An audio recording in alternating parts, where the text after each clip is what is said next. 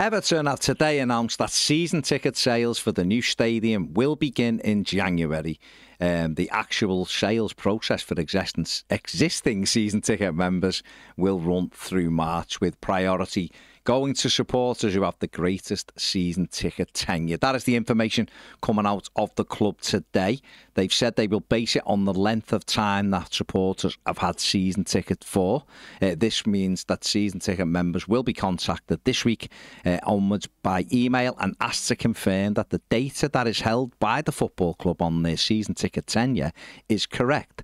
Supporters will have the opportunity to confirm the information or complete a form if they believe that the tenure data attached to their account is incorrect. The information then will lead to season ticket holders members being emailed before Christmas with a date specific to them and their tenure, confirming when they can secure their new seats at Everton's new stadium. The first supporters who will be able to select and purchase their seats will have held a season ticket for 23 years or more. Shareholders who are current season ticket holders are also included in this group. Between January and March, the eligibility criteria will drop incrementally until every season ticket holder has had the opportunity to purchase tickets. We have got an information video on the end screen after this news update. So if you want all of that information explained to you in much more detail than I've just given you, make sure you click on that. That is on the end screen at the end of this news bulletin. Everton under-18s were in action today. They played a home game against West Ham United at Finch Farm, and the young Toffees were 4-0 down after 26 minutes, but then completed an unbelievable comeback to earn a 4-4 draw. Goals from George Morgan, Justin Clark, he got 2, he's got 4 in 3, I think, since moving from Wimbledon, and Braden Graham, the young striker, equalised, and then forced a great save from the West Ham keeper to stop Everton winning the game right at the death. But an unbelievable comeback by the young lads there. Everton's incoming new owners, the Friedkin Group, have been accused of throwing away €100 million during their time in charge of Roma. Roma fan and former Sampdoria president Massimo Ferrero has written an open letter to the Friedkin Group. This is what he had to say.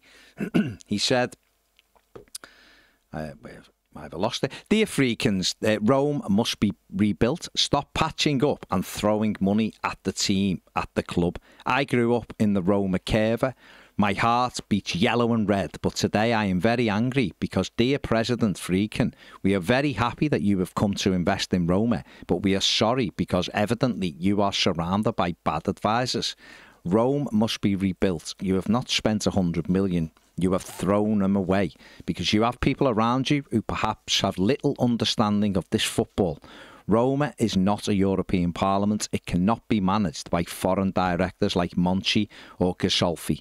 Let's form the new Roma government. Stop throwing money away. Stop foreign sports directors. You, President, must be respected for how much money you've put into Roma.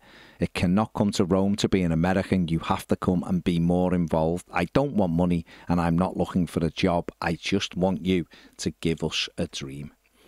Strong words there. Obviously, the Friedkin Group have put a lot of money into Roma, but some of the fans not happy with how it's gone. And obviously that will be and is slightly concerning for us Evertonians. However, we have to believe that the Friedkin Group will learn from some of the mistakes that maybe they've made at Roma and make sure they don't make them at Everton. That takeover is ongoing, it is progressing well, and the Friedkin Group hope to have full control of Everton Football Club in December.